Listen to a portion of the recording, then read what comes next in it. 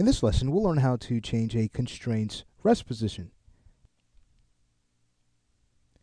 So in this scene, we have a car connected to a floating magnet. So we have a little bit of animation.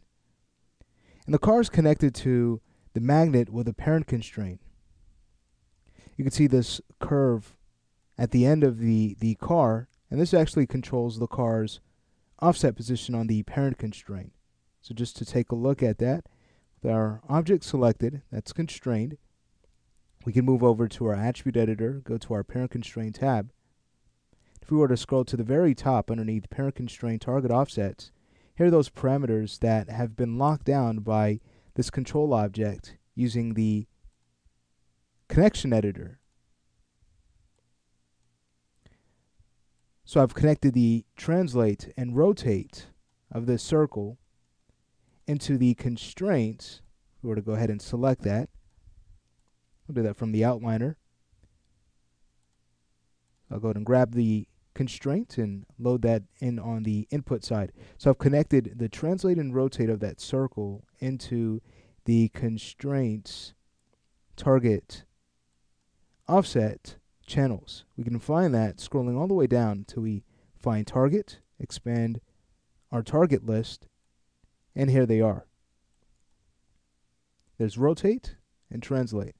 So that's how we're able to get offsets on this car.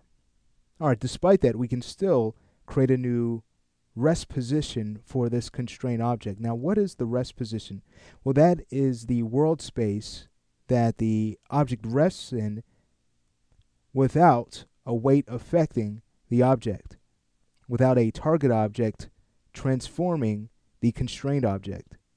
To make this clear, if we were to go ahead and grab our car, head back over to the channel box, and go to the car's weight, if we set the weight to 0, you'll see that the car will pop to its rest position.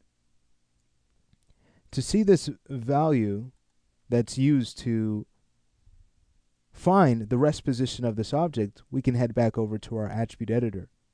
So underneath our parent constraint tab, we'll find it underneath constraint attributes. So let's make sure that's expanded. Scrolling down, here is our rest position. We can use these rest positions for a majority of our constraints. If we were to go to our constraint list,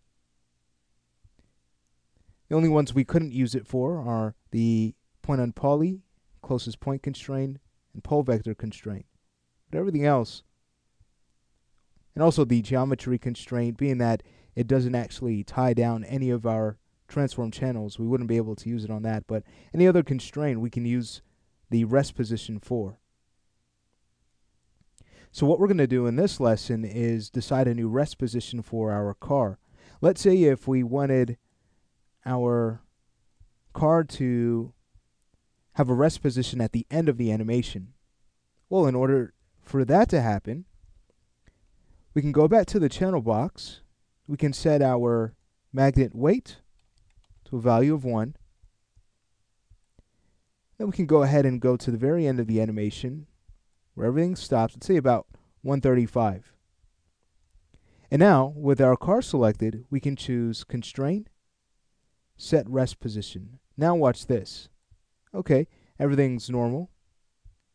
But if we were to stop midway in the animation, just to check out our new rest position, we can go to our weight, set that to 0, and now the car's new world space is at the end of the animation. So again, this is just for moving the world space position of our constrained object. It's not the best to use for animation. Instead, what we'd want to do is animate directly on top of the constraint, and by doing so, we can use a blend parent attribute to transition between the target object and the rest position of our constrained object. If you'd like to learn more about animating with the pair blend node to create those smooth transitions between constraints, take a look at our parent constraint tutorial. But that's a look at the rest position in Maya. Again, it's just a way of deciding a new world space for constrained objects.